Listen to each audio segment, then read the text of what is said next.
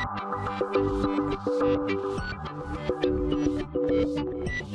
and welcome to my PlayHouse, and today I have the very simple task of upgrading this awesome Lenovo X3650 Model 5 with some more RAM, and I have no idea how I'm gonna make that video 10 minutes long, so I have to do a lot of waffling around to to make it a video that is long enough to put in 4 blocks of memory and maybe taking out some other blocks. But let's see how this goes.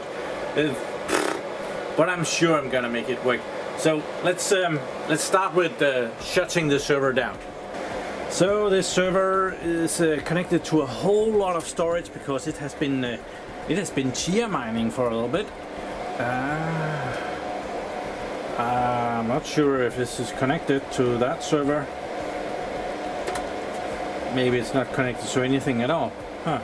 Okay, so maybe we have to go and connect that. Over here I have my very ugly barrier for not having the warm and the cold air mixing up in the data center. So I'm gonna go in there and look at the cables. Yeah, and this one is a yoga mat. Yeah, let's go behind there and see what's in there. So we have flashlight, which is magnetic, really smart. Okay, it can sit. So I use that. So I'm getting too fat for this. So I can put the flashlight up here. There, and then I can kind of see what I'm doing.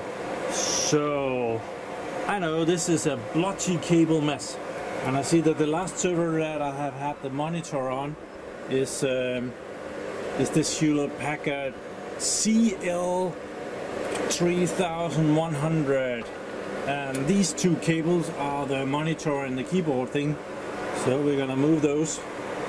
M5 is this one. A little bit stupid. Now we're connecting it, and in a little bit I'll be disconnecting everything. So yeah, it's a cable mess back here. I should really tighten this up. But yeah, need the flashlight back. So with a little luck, that should help our signal strength. It did. So now I can log into the server to shut it down. But while we are in there, we might just have a look at what RAM we have here.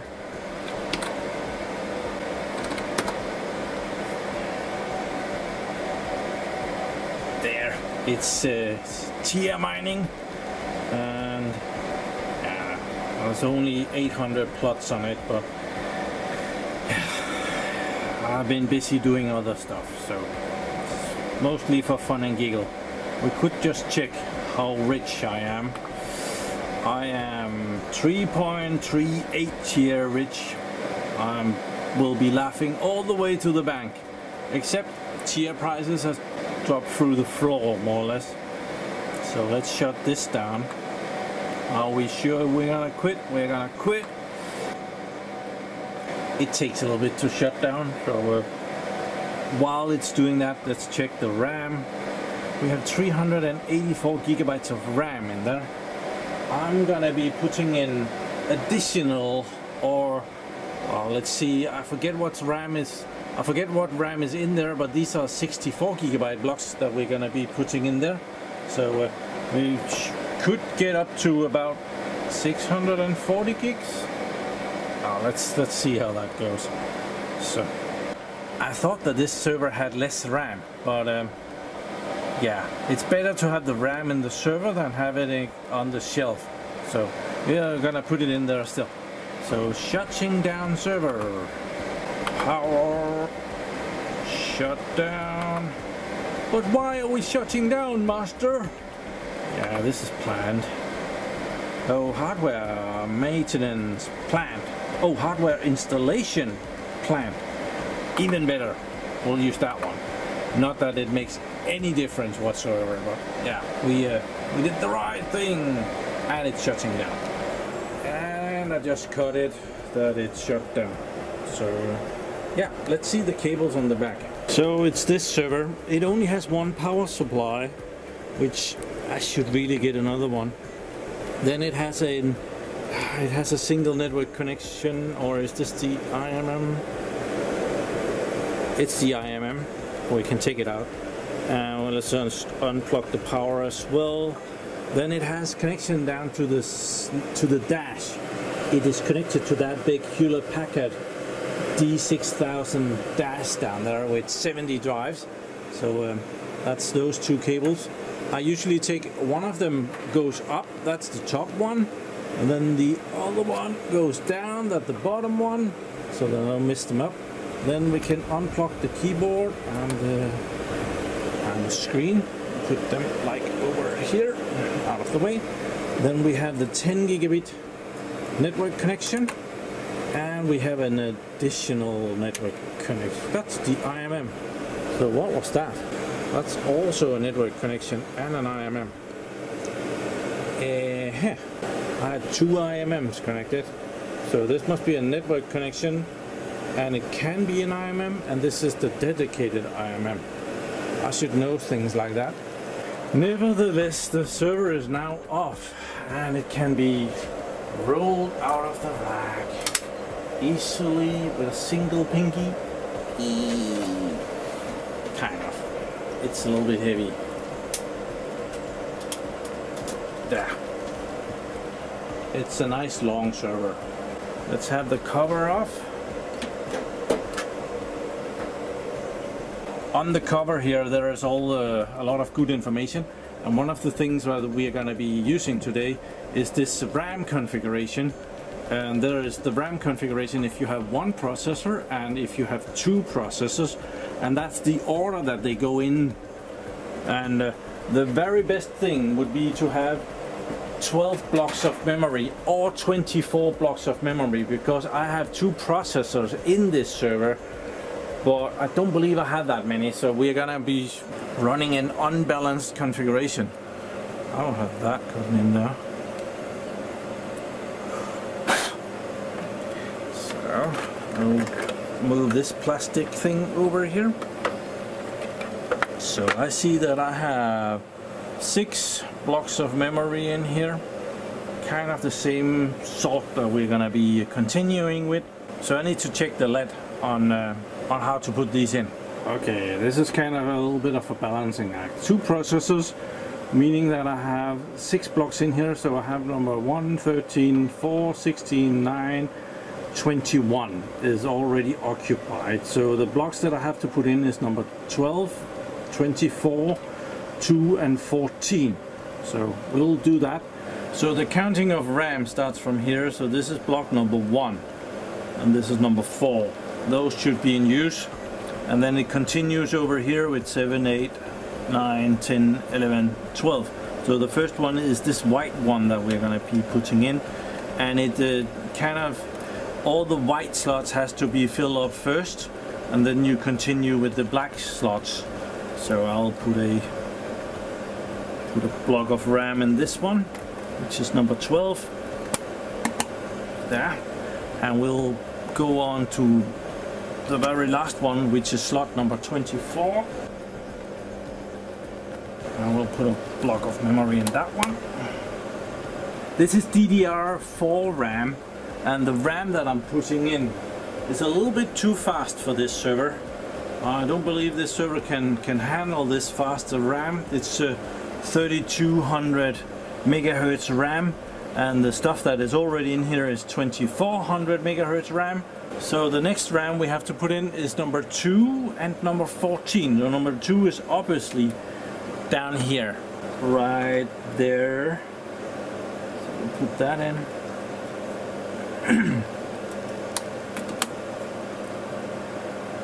And number 14. Well, this is number 13, so this one is number 14. It is also out here on the system board. They have put the numbers on. And there is also on the LED, they have also put numbers on, so you can see what numbers it has. So that was the RAM upgrade. I should get a compressor for the data center. Wonder if there's such a thing as a data center compressor. So, and even though I've made an air intake filter for the data center, stuff still gets dirty in here. So yeah, there is that. This server kind of have a cool storage setup, which is why it's a storage server right now. Down here it has the Lenovo M5210 storage controller, which is a very nice RAID controller. That goes through this cable over to this SAS expander, which gives you a lot of external ports. Gives you no less than, I did a video on that. It's on my channel. So there's 1, 2, 3, 4, 5, 6, 7. This one is an input port, so there is 1 input port and 6 output port. 1, 2, 3, 4, 5, 6, 6 output ports. Plus there is 2 output ports for external connections. So that's 1 input port and 8 output ports for mini SAS connectors. So this output port, these 2 connections, they go into the front of the server. They go up here, where they go into another SAS expander, which is this one, which has 8 drives on it, and then that brings the connection over here to another backplane of the server with another 8 drives in front of the server. So kind of a neat setup. So it has 2 SAS expanders, one of them, this one for the drives, and that one with the external expansion possibilities as well. So we're gonna put the lid back on here.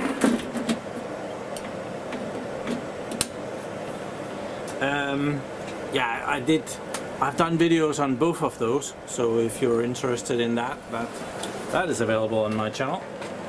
Yeah, I'll go behind the back and put the cables back in. So I've just connected the cables and you can see that it's blinking, which means that the server is still off. It's powered, but it's off. And right now it's initializing or loading the IMM secure boot security features, so that nothing can interrupt the boot or get in between the server and the operating system. I believe a lot of encryption and security stuff. That takes a little bit. I can power the server on right now, but it's going to be very noisy. As soon as it's done loading the IMM and stuff, when I power the server on, the IMM is in control and it will manage the fans and all sort of stuff, so it doesn't need to be as noisy as before that. And it's very noisy because it does not know what the temperature is before it's done with the IMM loading. Now it's moved on to something else. It's a nice little display to have here to get different information. Yeah, and I have a piece of tape here because I never got the CD-ROM drive for this system, so to make it look just a little bit better than just a gaping hole in there, I put a piece of big electric tape on there. So let's power it on. You can hear it, but it's not very noisy compared to if it wasn't ready. So let's have the keyboard up again. The sun is shining outside. It's great weather, which means that there's all kind of glare in the screen here. Yeah, that will do it. That's a weird angle for me, but it looks better on the camera. Oh, it complains about something. You can see that orange light over here. System halted involved memory configuration. Oh dear! Wrong memory type. That sucks. We didn't check that. But it's a very great and very typical example of something that should just take 5 minutes and is now going to be a long issue.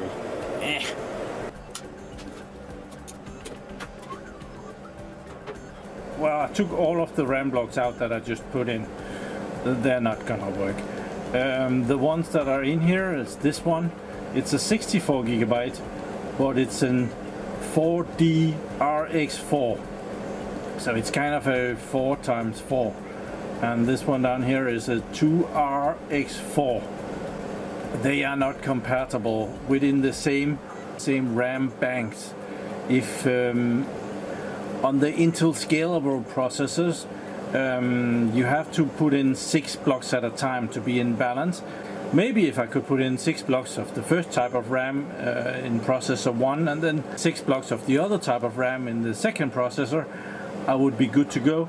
But I definitely can't mix them up within the first 6 blocks, something that we might be able to test at a later date when these becomes cheaper. Okay, so even that I've taken the RAM out of it, it's still pissed at me. But it says that it has encountered no errors.